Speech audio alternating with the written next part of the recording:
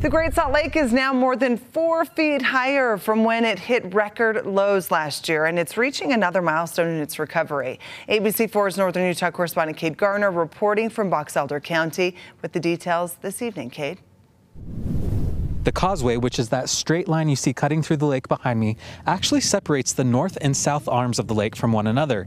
And earlier this year, the state increased the berm by 5 feet to keep as much water in the south arm of the lake as possible.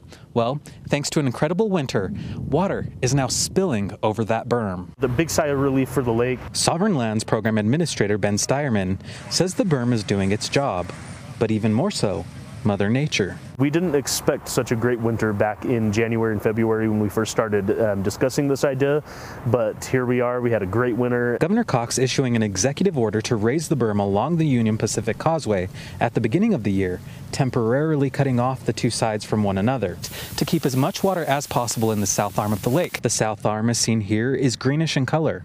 And by raising water levels, salinity has dropped. It was at a high in November last year of about 185 grams per liter, and now we're down between about 140 and 150 grams per liter. Why is that important? Salinity is crucial for the ecosystem. There are many beneficial uses that rely on a healthy equilibrium of salinity, which is about 120 to 160 grams per liter in the fall. So we want to start the season at a lower salinity than that, and then after the progression of evaporation happens, we want to end up at about 120 to 160 grams per liter. In other words, if the south arm were to get too salty, brine shrimp, brine flies, migratory birds, and industry that all rely on the lake could see devastating impacts.